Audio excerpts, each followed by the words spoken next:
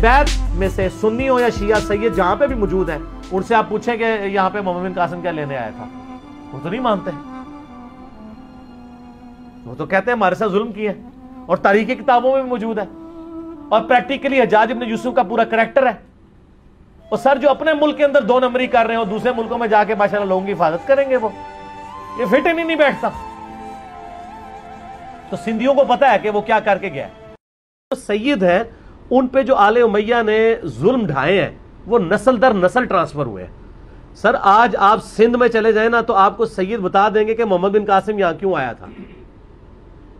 आपको तो किताबों में ये पढ़ाया जा रहा है कि जी वो एक खत लिख दिया था यहां से, वो राजा दार ने एक बच्ची के साथ ये हुआ था तो उसने खत लिख दिया तो आ गया।